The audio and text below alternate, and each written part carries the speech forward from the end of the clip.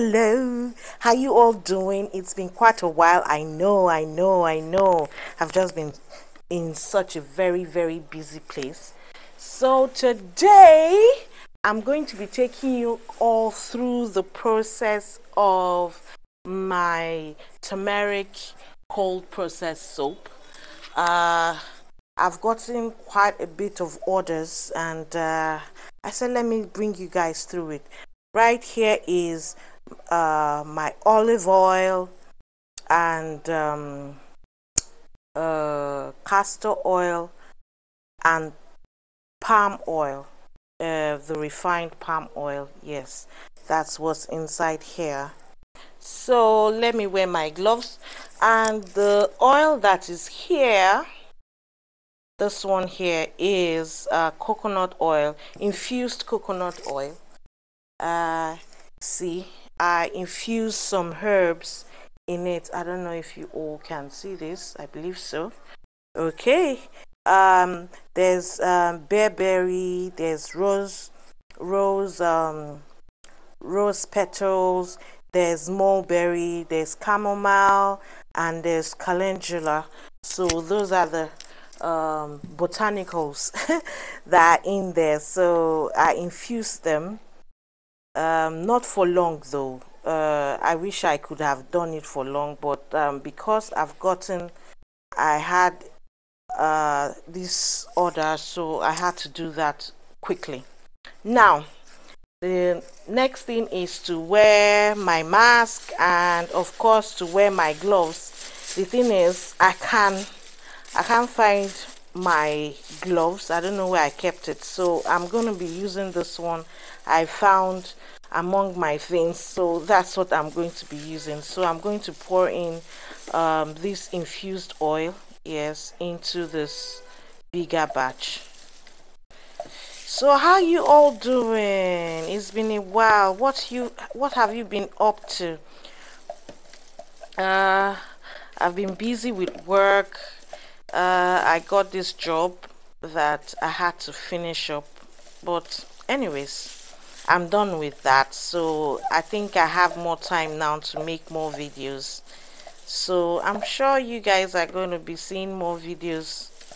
Yes, I'm trying to scrape out all the oil so I don't leave out anything, because I have it measured. So everything, if you're going to make a cold process soup, everything needs to be measured. So of course I've already mixed my lye water, and this is my turmeric powder. That's what I'm going to be using. Then of course kaolin clay, that's what I'll be using for this batch. That's basically all. Then I'm going to be using this is tangerine, and those are essential oils, tangerine and geranium essential oil. So those are the essential oils I'm going to be using. I'm trying to make it as clean as possible, you know, healthy for the skin. Yes.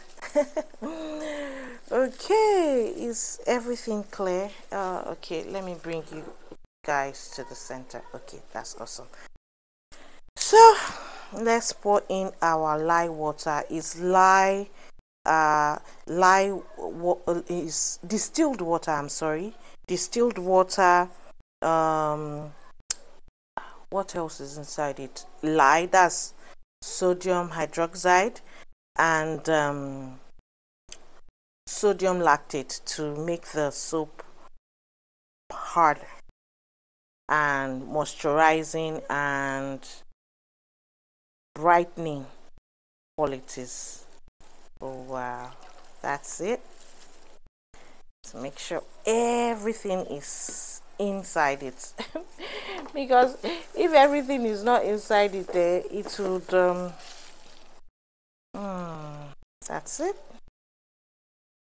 So I'm trying to do all this mixing. I don't want it to trace fast. I want to see if I can do like 2 colors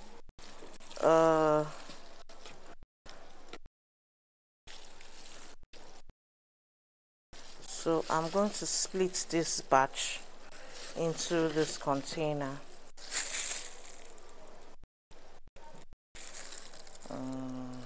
Okay, I hope you guys can see that. Okay, it's tilted a bit, but I'm sorry about that, guys. I'm trying to, okay, I think that's, I can't find another gloves for this hand, so I think I'm just going to be using one hand all through. Because this is using your bare hands can be very, it's going to burn you. So if you're going to be trying this, I'm going to put my recipe down in the description box, so you guys, anybody that wants to try this can go ahead and do so. Okay, so I'm going to add in my kaolin clay, and of course I'm going to blend.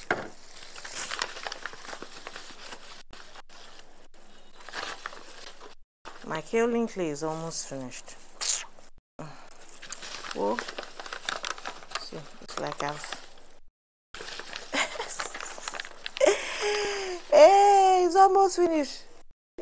Sure, I will not come and pour the whole thing there, Abby. So I have my stick blender here. So I'm just going to put it to make sure that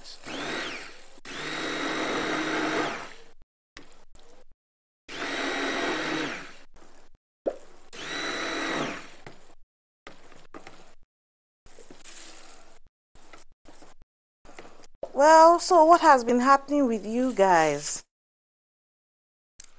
Yeah, sorry, I lost the volume on my microphone.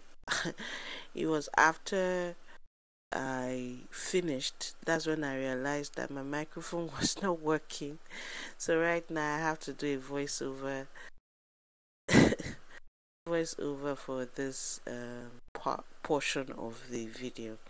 So right now I'm actually trying to see how to split this batch and make it like a double color or something like that. But the idea I had in mind, in my head I was thinking, if I put just a bit of the turmeric in one batch and put maybe like 2 teaspoons in another batch, it would the colors would not be the same. But in the end it didn't turn out like I thought. Maybe I should have added maybe white mica or something like that, but I wanted to keep this as natural as possible. But it's okay, it turned out to be like a plain batch of soup. And look at me, I over blended this that it thickened out on me, so I had to really hurry up and pour it into the mold before the whole the whole batter thickens up inside the bowl. This was the first batch. By the time I was going into the second batch excuse me, by the time I was going into the second batch, the batter in that other cup had thickened out. And it was tough working with my hands, my wrist that was hurting me. I think I pulled a tendon, I don't know. It was really tough. And of course I was busy working with just one gloves, so I was also trying to be careful so I don't get that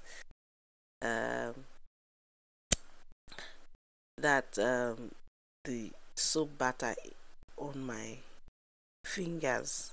Of the, was it the left hand? Yes, the left hand. So this one, look, as you can see now, it looks like the one I poured in was a little bit lighter, but later on it just it all blended together. There was no difference, no disparity whatsoever, so it didn't turn out like I wanted. So I had to smack the mold on the floor to remove all the bubbles. So, and I felt that this batch didn't thicken as much as, so I said, okay, let me blend the essential oils in that I was pouring in. So I think I over blended. I had to use my left hand because my right hand was already pinning me. So but I had to do this for the people that needed this. My clients, they were really disturbing me for this one, so I had to actually work on it. There's no way I could just keep posting them and posting them. But anyways, I eventually had it done. Well, I thank God. Now I need to do more bars, but I'm unable to do it because I'm trying to make sure that this wrist doesn't just give up on me. So the leftovers from the first one, if you notice, it looks different. But by the time I unmolded the next day, it was different. It was the same rather. So I don't know. And of course I decided to texture the top.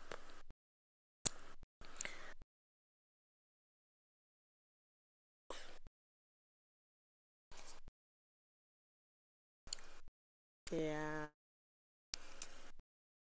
Okay, now I'm trying to clean up all the sides and all that, and the next thing is to texture the top. I always like to texture my top, let it not be a plain bar. And of course I had to tap it on the floor again to remove all the bubbles. Oh, there's something so therapeutic about making soup. I don't know, I just love it. Sometimes I sit down and watch soup making videos for hours, and of course this is the next day. I'm trying to unmold it. So as you can all see, this soup is the same color. The same color, but it's still going to do its work anyway. And of course I decided to bring out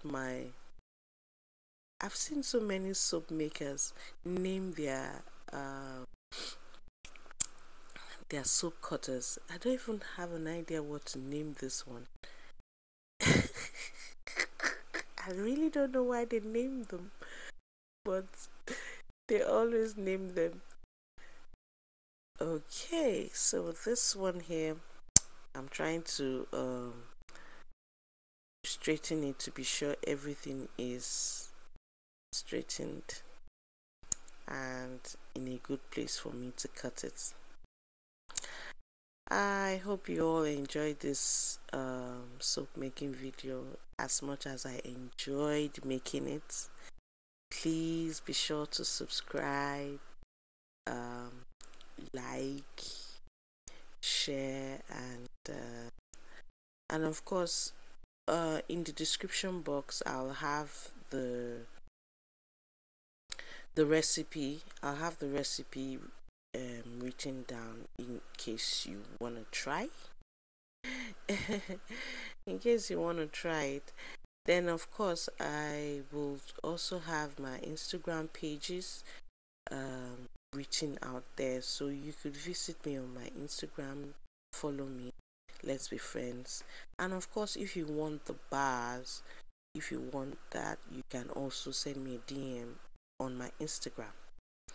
So don't forget, be sure to like, share, subscribe, and drop a comment.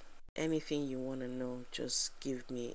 So you see the colors, there's a little bit of a disparity, but not as much as I thought it would come out. But all in all, the turmeric soup came out all right. Okay, bye bye guys, see you next time. I hope you enjoyed this. Don't forget, subscribe, share and like. Bye bye.